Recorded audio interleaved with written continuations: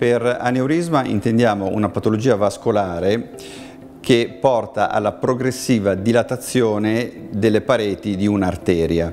Questa dilatazione si verifica a causa della interruzione di alcune sue fibre elastiche e il vaso progressivamente aumenta di calibro. In caso particolare l'aorta addominale risulta essere colpita preferibilmente nel segmento inferiore. La patologia è una patologia legata a una malattia sistemica che è l'arteriosclerosi, che sostituisce progressivamente queste fibre elastiche che perdono pertanto di elasticità.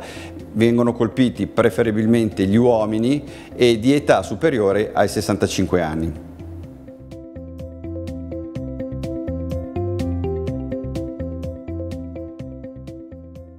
L'aneurisma dell'aorta addominale è una malattia tendenzialmente asintomatica, cioè non dà alcun genere di disturbo. In alcuni casi può insorgere con un dolore alla schiena che spesso viene confuso con il classico mal di schiena.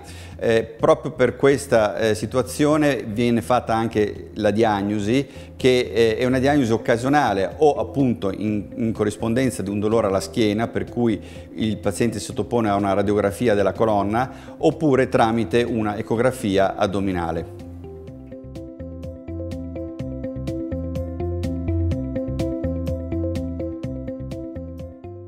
L'evoluzione della malattia aneurismatica è una evoluzione verso a stadi successivi di dilatazione che portano poi inevitabilmente alla rottura dell'aneurisma, evento drammatico, determinante uno shock e spesso causa di mortalità.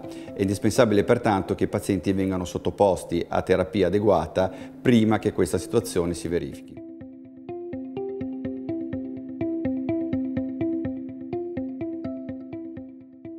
Il trattamento della patologia aneurismatica dell'aorta addominale non è un trattamento di tipo medico, è una patologia chirurgica e come tale deve essere trattata.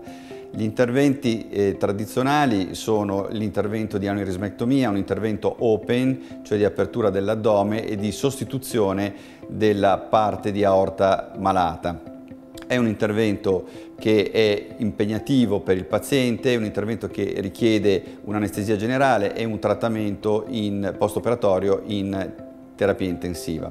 Da molti anni ormai si utilizza delle tecniche endovascolari che hanno permesso di poter allargare il trattamento a tutta un'altra popolazione che prima non poteva accedere o per questioni di età o per patologie concomitanti al trattamento dell'aneurisma dell'aorta addominale.